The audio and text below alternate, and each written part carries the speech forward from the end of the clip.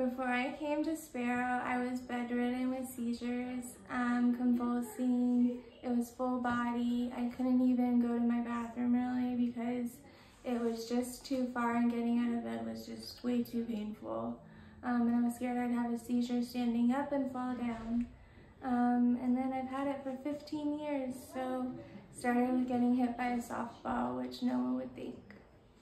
Today my pain is at 0, and it's been at a 0 for almost a month. That's awesome. Are you having seizures? No, no seizures, no convulsions. The only thing I'm dealing with is my POTS and my gastroparesis. I can't wait to go home and go to a hot tub again because I haven't been able to since right after college. So 2016 I graduated and I went in a hot tub at a hotel, and I couldn't walk after that and had to relearn to walk from the beginning.